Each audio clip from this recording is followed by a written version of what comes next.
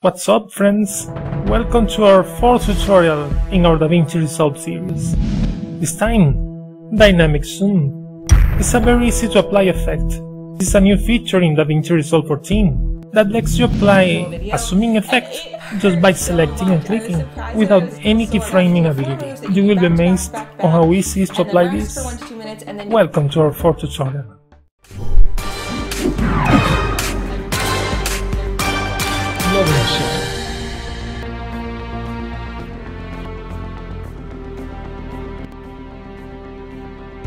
Okay, let's go to Resolve and import a video. Let's use the easy way. Just open up a folder and I would like to bring a video. So click on this PC, Videos, and select a video. I'm going to place this window over here, click on the video and drag it over here.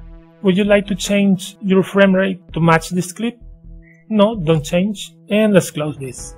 Let's disable the inspector so we can use the trimmer. I'm gonna click and drag this video to the trimmer. And let's watch this video. Let's select a portion. This could be the marking point.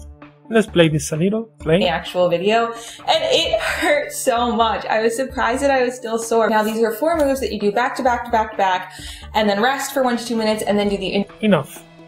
This will be the markout point. Let's select this short portion of the clip and drag it to the timeline. Just clicking and dragging. This way. Drop there. Let's preview what's on the timeline, position the marker at the beginning, and let's play this video. I was surprised that I was still sore. Now these are 4 moves that you do back to back to back to back, and then rest for 1 to 2 minutes, and then do... Okay, as you can see, there is no any movement. It's time to see this new feature in DaVinci Resolve 14, the Dynamic Zoom. It's available on the inspector, so click on the inspector. As I activate the inspector, the trimmer will disappear. Click on the inspector, and there is nothing to inspect. Why? Because I haven't selected the clip. As I click on the clip, we can see the tools, the controls on the inspector. In our last tutorial, the third one, we used transform controls, cropping controls, and in this tutorial we're gonna use the dynamic zoom. What this tool actually does is apply some kind of zooming effect just by clicking without using keyframes. So it's an effect very simple to apply and it's also very useful. For example, this video is always at the same size. Position the marker and let's preview it again. Actual video, and it hurt so much. I was surprised that If I would like a zooming effect at the beginning, all I need to do is position the marker like this. I'm going to use the razor tool, click on this, and split. Now the clip has been sliced in two. Let's disable the razor, clicking on the selection tool. With the clip selected to apply the dynamic zoom, all I need to do is click on the dynamic zoom control here in the inspector, clicking, and this dot becomes red. Now let's look at the clip. Position the marker at the beginning and look at this. the actual video, and it hurt so much. I was surprised that I was still so... Again, look at that movement. It's like a zooming out. It makes the video more interesting. Play this. The actual video, and it hurt so much. I was surprised that I was still sore. Now these are 4 moves that you do back to back to back to back, and then rest for 1. What about this kind of effect at the end of the video? Maybe a zooming in. I position the marker again, as I need, this way. Use the razor, click on the razor, split the video, enable the selection tool, and select the video. Always remember, select the clip being selected. If I want to apply a dynamic zoom, all I need to do is click here, click, and the dot becomes red. Now look at this. If I position the marker a little before, watch this video, play. Now these are 4 moves that you do back to back to back to back, and then rest for 1 to 2 minutes, and then you... Watch it again. There is like a jumping moment. That doesn't look very well. Again, play this. Now these are 4 moves that you do back to back to back to back, and then rest for 1 to 2 minutes. That's because here there is a zoom out. Back, and then rest for 1 to 2 minutes, and then we can change that to a zoom in just by selecting the clip and being enabled this dynamic zoom. If you click on swap, the zoom out will become a zoom in. Click on swap, and now let's watch this video. Look at this, play. Now these are 4 moves that you do back to back to back to back, and then rest for 1 to 2 minutes, and then you... Very simple, very easy to apply. So it's possible to switch among zooming in and zooming out just by clicking on swap. You can also customize the speed of the dynamic zoom. For instance, this clip shows an steady zooming, always the same speed. Look at it. Back, and then rest for 1 to 2 minutes, and then you... Okay, you can adjust this speed, this linear speed to is in, is out, is in and out. Let's look at is in. Select here on the dynamic zoom panel, and let's look at this. Position the marker and look. Back, and then rest for 1 to 2 minutes. And speed up at the end of the clip. That's is in. Let's select the other clip. This one has applied a dynamic zoom. And let's customize this to an is out zooming. Clicking here. And now let's look at this. Play.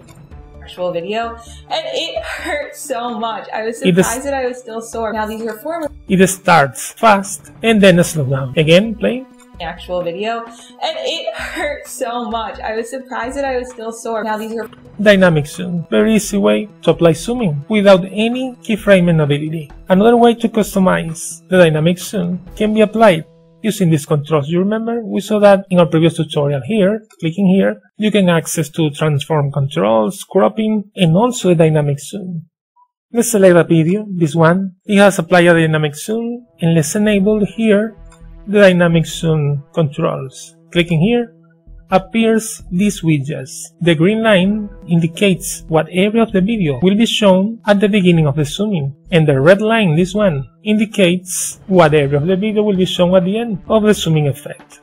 For example, if now we drag this corner, clicking and dragging, so I want a very close zooming to her face, look at this. Now this zooming effect, this dynamic zoom, will be from the full screen in the green line to the red, to her face. Let's disable this, clicking, let's position the marker, and look at this. Very beautiful effect. Click. You back to back to back to back, and then rest for 1 to 2 minutes, and then you can also use this on pictures.